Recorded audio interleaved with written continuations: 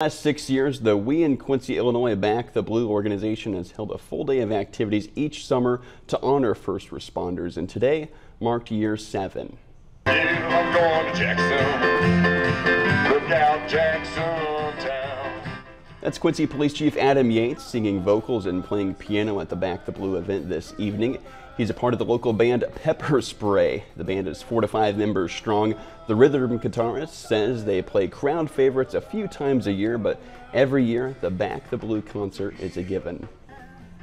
You know what? It's giving back is what it is. It's giving back. We're hoping to bring a crowd down so that they can come down and understand what the police officers, EMS, ambulance, firefighters, what they all do for us and the sacrifices that they make. Earlier in the day, there were emergency equipment displays along with line dancing and a magic show.